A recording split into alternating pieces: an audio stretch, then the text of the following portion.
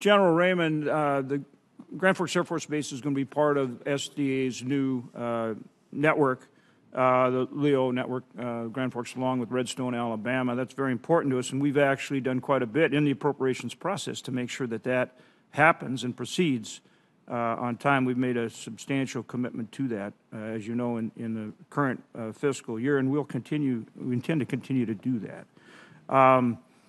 Now, SDA is coming under your umbrella at Space Force, and so I guess can you assure me that that the director, Derek Tenier, and SDA will have the freedom to continue to be as innovative as they have and to rapidly and flexibly continue to move forward on an amazing but vitally important mission when we look at our near peers, which we talked about earlier, whether it's particularly China, making sure we have the technological advantage on everybody. Are they going to have the freedom to do what they need to do to continue with their LEO and other missions?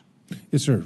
First of all, I was in a helicopter over North Dakota this weekend in a wind warning, and I'll tell you. I heard you gave the address at. I gave the commencement Dakota, address. right? Yeah.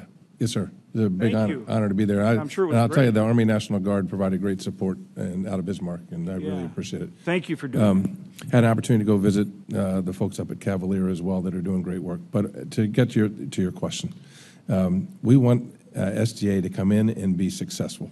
In fact, we've taken SDA's capability and integrated them into our overall force design to get after this missile warning and missile tracking, and then to also get after a space data transport layer. It's of critical importance. The Secretary has given very clear direction that although they don't come in until 1 October of this year, we're treating them like they're in today.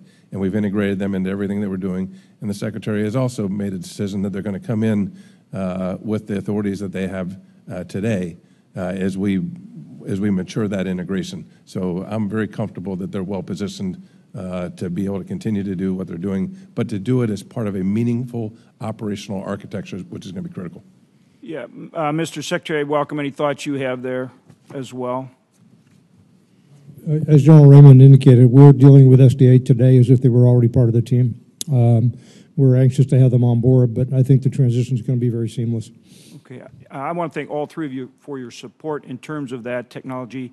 Again, it is so important that our warriors have that technological advantage, and so your approach in terms of transitioning from legacy systems to these new technologies, I think, is really important, and you're doing it in a creative way. General Brown, you and I have had conversations. I think it's so important. I know how committed you are to it, but the way you're doing it, I think, is the right way, and I really commend you and thank you for that. So appreciate it very much. Mr. Chairman, thank you for the additional time.